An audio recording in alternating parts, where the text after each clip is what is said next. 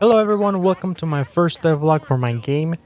This is my first game ever, and if you haven't seen my last devlog video, then you don't know that I'm doing this with no previous experience and without writing any code. That's right, you can make games, good games, without any code. You will have limitations, but it's fine for making simple games.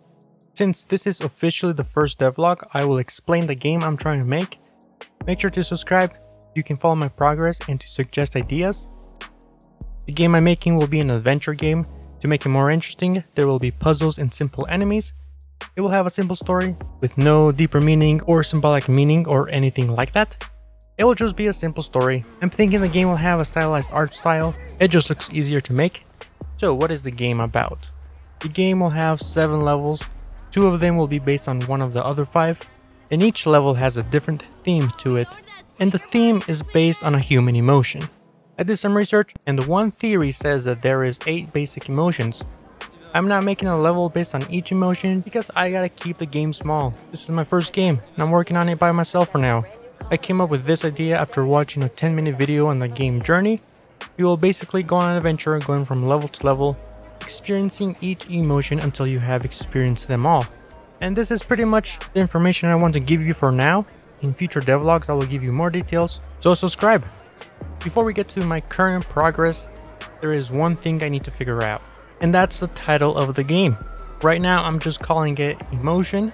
What do you think? Do you like that name or should I change it? Let me know in the comments, what would you call it? Or maybe keep Emotion but add a subtitle like Emotion, an adventure game? Let me know. I want all of you to be part of the project in some way, and this is probably a good place to start. Let's begin on my progress.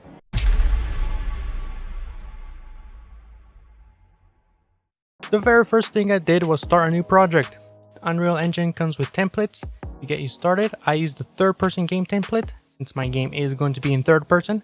The template comes with this level, this mannequin, which has full movement controls and animations for both mouse and keyboard, as well as gamepad.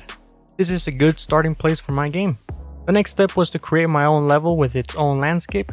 So I created this landscape and I added a green material because this is going to be filled with grass. If you want to know how I made this landscape, let me know in the comments and I will make a video on it. I didn't need to install any third-party applications and it was all free. Essentially, I used a height map.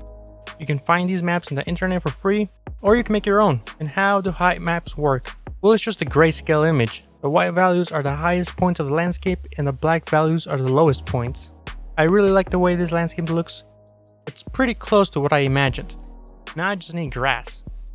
My game is going to have a stylized art style, and I found a stylized grass pack in the marketplace. The thing I like about it is that the grass reacts to the player. It was a little confusing on how to implement this feature, and the documentation was not really straightforward on how to do it.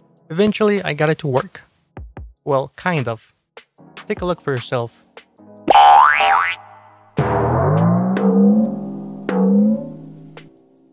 Pretty much broke the landscape.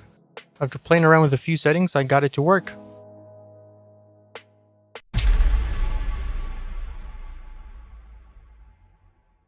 On the second day, I started placing objects in the world just to get an idea of what it's going to look like.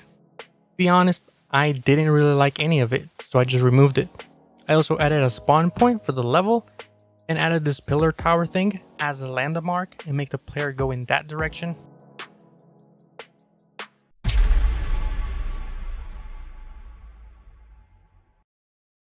At this point, I was thinking about the levels and the type of puzzles there are going to be in the game.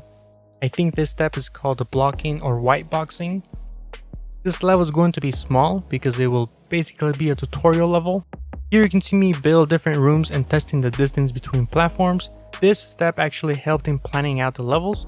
On the previous day, I got a piece of paper and pencil and I sat at my desk and I couldn't think of anything. So if you're making your own game and are struggling in level design, try doing this. Just place some simple boxes and planes to get an idea of the layout. It's helping me design levels very quickly, and this is what I came up at the end.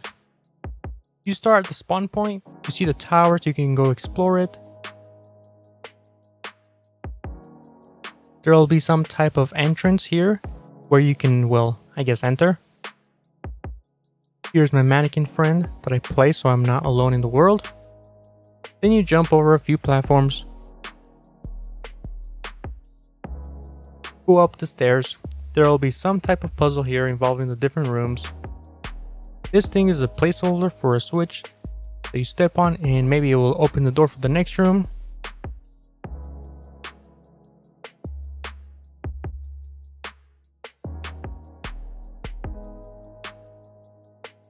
I think in the end you will be in this big room that will be fully decorated. Maybe at the end you grab this key here and put it in the pedestal, which then will transport you to the next level. At least that's my rough idea so far.